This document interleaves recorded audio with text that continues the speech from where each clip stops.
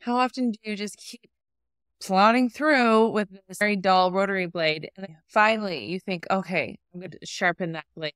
And you find the blade, you replace it, and you take your first cut and you think, why didn't I do that earlier? Stephen Covey has this concept in Effective Habits for Successful People, and it's number 7, it's talking about sharpening the saw.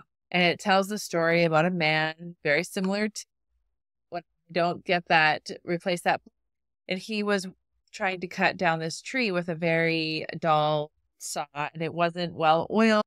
An observer came by and said, well, why don't you just go and get that saw sharpened? And he said, I don't have time for that. As a life coach for creatives, mostly quilters, I've learned the importance of sharpening our brains. So I've made this helpful tool for you and for your people to have a more effective use of their time, especially during this holiday season where we have such big hearts and we want to make these homemade gifts. I have a 3-part video series. The first one talks about sharpening your own brain, looking at things, slowing down, thinking about your thinking, being in that CEO brain. The second video has 3 life coaching tools, and I call them, why didn't I think of that? Tools. So I describe those 3 tools. They're very, very helpful. And then the third video talks about how you can build trust with yourself and create the kind of creative practice, the making goals, assessing them, evaluating without punching yourself in the face. I made this for you to share. People will have to give me their email, but I promise I will not use their email unless they give me consent. This is just the way that I deliver the videos. You know that expression about how rising tide lifts all boats? That's how I believe. That's how I feel about the quilting industry, about the creative industry.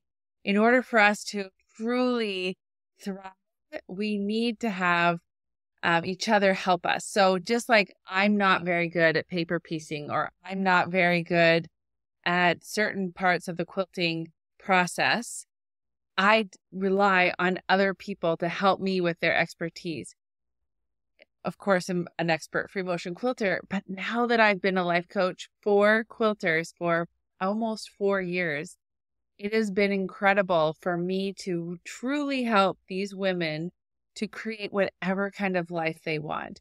They can bring anything, and I have these tools to really help our brain to become more effective and to truly enjoy our life. So this is one of the ways that I can help you, and I want to contribute. So please watch the videos yourself. Please feel free to share them.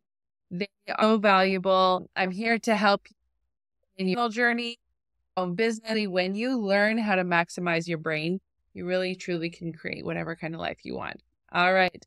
Thanks so much for sharing. Have a great pre-Christmas time, being creative and having fun and not